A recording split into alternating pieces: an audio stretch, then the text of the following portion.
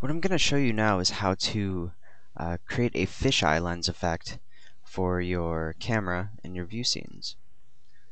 And the first thing we're going to do is load in a sphere. We're just going to put the sphere around the camera. Or actually, at first we can just bring it down and just put one section, and we don't want to center it. And what I'm going to do is go into the options for the sphere, the material options, and actually load in a material. I'm going to select glasses, and I think standard glass will do, so I'm going to click OK. And now we can see the glass on the camera right now, but it might be a little difficult to get the right effect, so I'm going to move our camera up and rotate that so we're at back to 0, so we don't have that defaulted tilt, which can sometimes interfere. And I'm going to squish our glass down and bring it in a little bit closer to the camera. And what I'm also going to do is I actually have to change the camera's focal. So I'm going to drag that out just a little.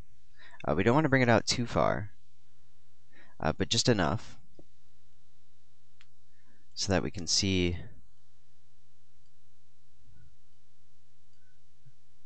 just some of the things that we would get from a wide-angle lens. I'm just kind of positioning this over the camera and looking at the preview to see exactly how it's looking right now.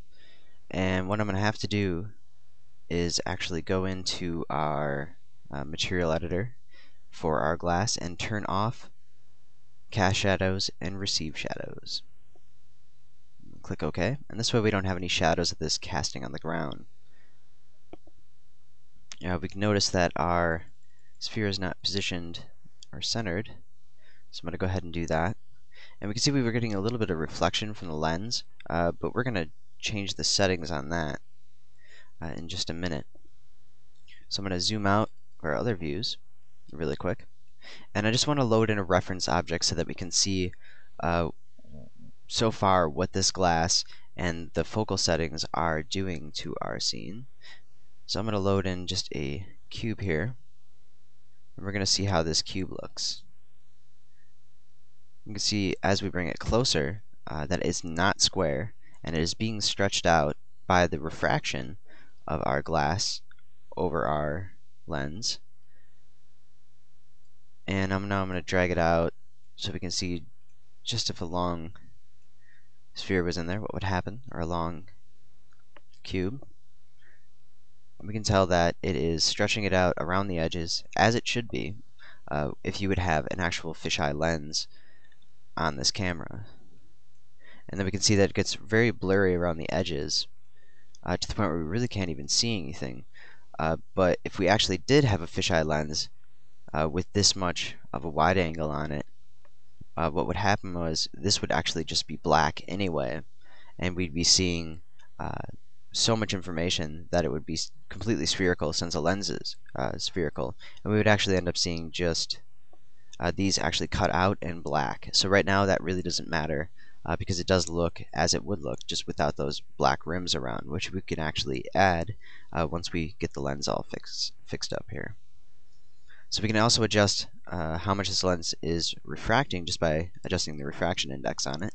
So we can select our sphere, go to the material editor, and then under transparency we have our refraction index. Now right now it's set to 1.52, which is pretty much glass. 1.333 would be water, but we can also up this a little bit higher and do our own custom ones. We don't even need to really worry about what we are perfectly refracting, because we're just creating our own here.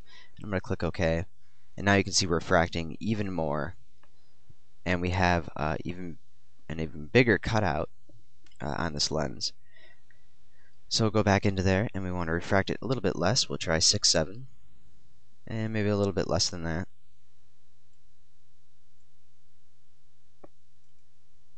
And the higher we go, or the lower we go, we actually increase the size of that circle. So I'm going to just bring it back to 1.5 and actually leave it right there right now. But what I want to create now is that black outline that we'd normally have when we're using a fisheye lens. And we can do that pretty easily by creating a plane And then I'm going to rotate that, holding down Shift so that we can actually scale this proportionately. And as far as the rotation, so that it sort of clicks into place. Now I'm going to zoom out on one of these other layers, and actually I can bring this down just a bit. Zoom in, and now I'm going to create a cylinder. And with the cylinder, I'm going to hold on Shift and rotate that 90 degrees. And just move it up and position it over our plane and just cut it through, because we're going to be doing a Boolean subtract. So we just got a picture where we're using this object to cut through this other object. So I'm going to select our plane and then our cylinder and select Boolean difference.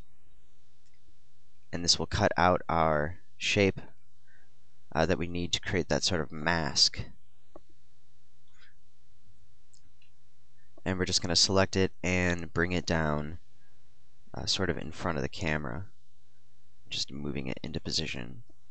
And now we can see what this looks like in the camera view. And from the top view, I'm just going to slowly pull this in, let go so that we can see how the Boolean is looking.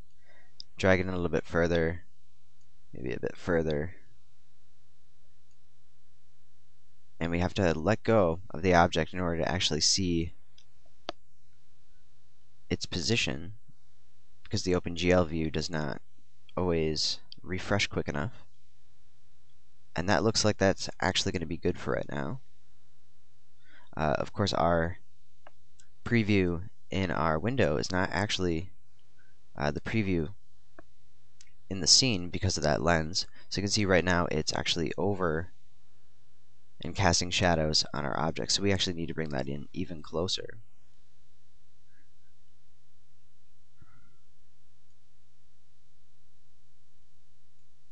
And then we're going to change the surface of this to black and see if that actually comes in where we have this bit of transparency. But even if it doesn't, it'll make it a lot easier in post-production to actually change this. So we're just going to load in a material and just select flat black and click OK. And now we can see I have this black rim on here, but it's not completely showing up and removing the parts of the image that it should be. And that's because of the refraction of that glass. So what we could either do is make the refraction just a little bit smaller, a lower number in the refraction index chart. So we'll go to transparency and lower that refraction index down to 1.23. Click OK and see how that preview looks. And now what we have to do is grab that object we created and we can pull it forward. But first, I want to take a look and see how our scene is still looking with that lower refraction index. Does it still look like a wide angle lens or a fisheye lens? And it still does. It just doesn't have as much distortion, but that's okay. We can bring it to the very edge if we wanted to, so we can get the most distortion out of it possible without those edges coming in. But I'm just going to grab our difference object that we have right now, drag it in a bit closer so we can start to get that cut out around the edges, just that black. And maybe we just need to bring it just a little bit closer to the lens. And there we go. Now we just have sort of the edges being removed and shown in black.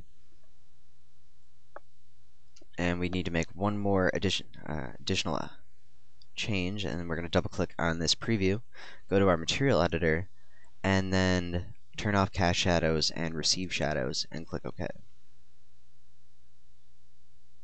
Now before we can move our camera around, we're going to need to take these two objects we created, the sphere and the difference, and actually link those to the camera.